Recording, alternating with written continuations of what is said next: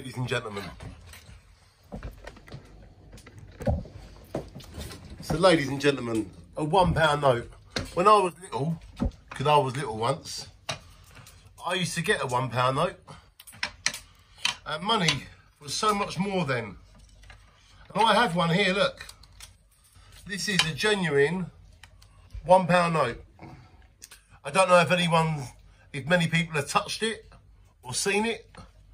I know people older than me or my age have, but I'm talking about the next generation. I'm talking about the PlayStation generation. Did you know that once upon a time, £1 was a note? And it's so great that I've kept it, because this was like a month's pocket money. I remember getting 25p a week pocket money. And if I saved up for a whole month, I could get a £1 note. I remember my dad and my mum sending me down the shop with £1. You could get 10 cigarettes, a pint of milk, and a loaf of bread. All for £1. And that was in the late 1970s. That was only 40 years ago. And look at how money has gone through the roof. £1, it costs that to put air in your tyres at a petrol garage now. You can't get a lot for £1 now. So ladies and gentlemen, let's go back to when £1 was a note. And to me, I like life when £1 notes were around. Shine on everybody and enjoy £1 note. Enjoy the memories of when £1 notes were in circulation.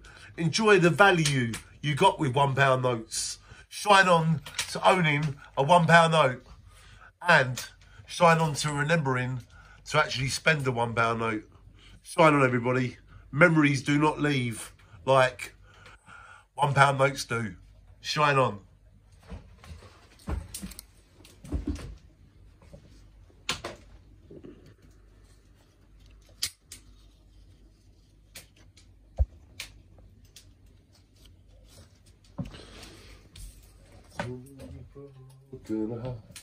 People.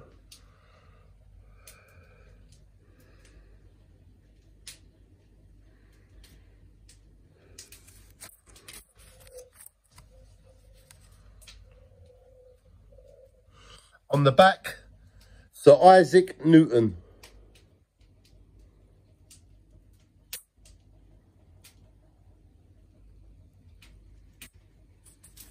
On the front, our beautiful Queen.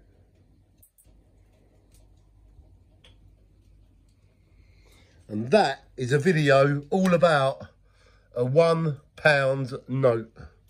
Shine on.